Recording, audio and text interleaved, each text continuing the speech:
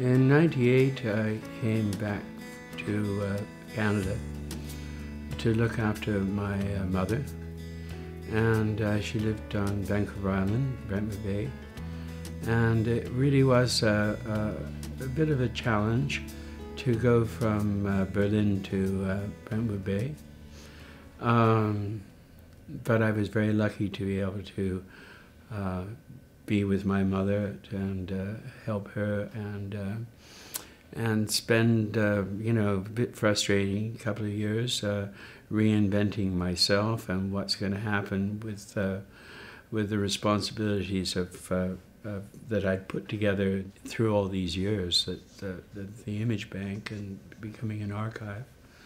And it's with the friendship of and support of Scott Watson at the Helen and Morris Belkin Gallery, we've found a home for the archive, and it's made it possible for projects and things to happen out of that.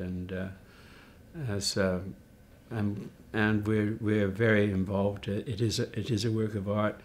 We were thinking of it as to create an artist museum from our activity, and that's come out of, from being an artist museum, has become an archive.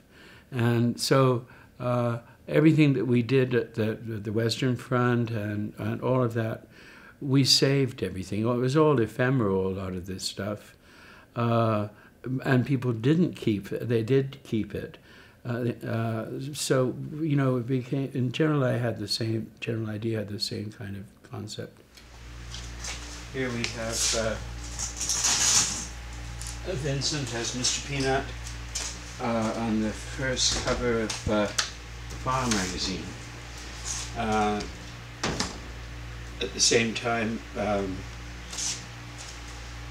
Jimmy Carter was, as a peanut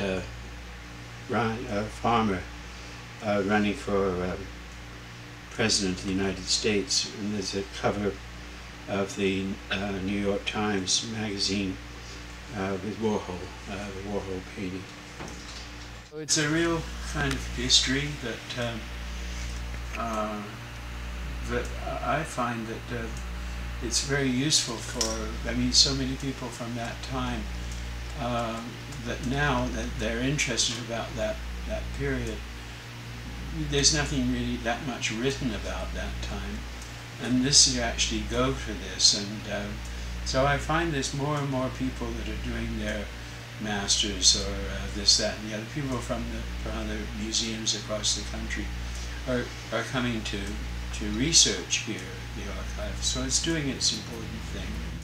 So that's kind of has become Vincent's and my major work. It's it's an ongoing thing, and